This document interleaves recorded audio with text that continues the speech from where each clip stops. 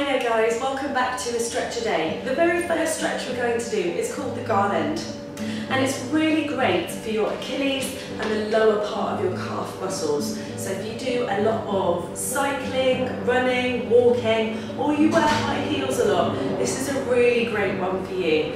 Now, to get into this position, we're just going to take our feet open and just turn your feet out a little bit. So they're not facing the front, turn them out. And you're going to sink all the way down. Now, we're coming down to a position where our bottom is dropping right down. If you find that really difficult to get into, you might want to hold on to something, obviously very stable, because you don't want to be holding on and then fall back. But that's one option for you.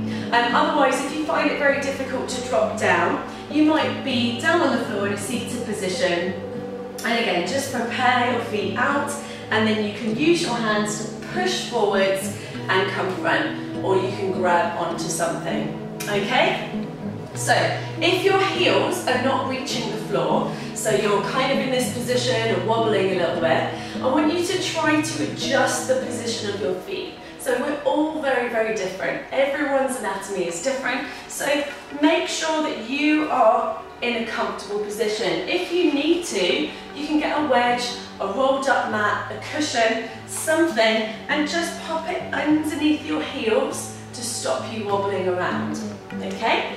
So once we're in this position, we're gonna bring our elbows to the insides of the knees, pressing open and lengthen through the spine, okay? Now, keeping both your big toe and your little toe on the floor and your heel on the floor, imagine that you've got something just propping up the arch of your foot so that you avoid rolling forwards like that.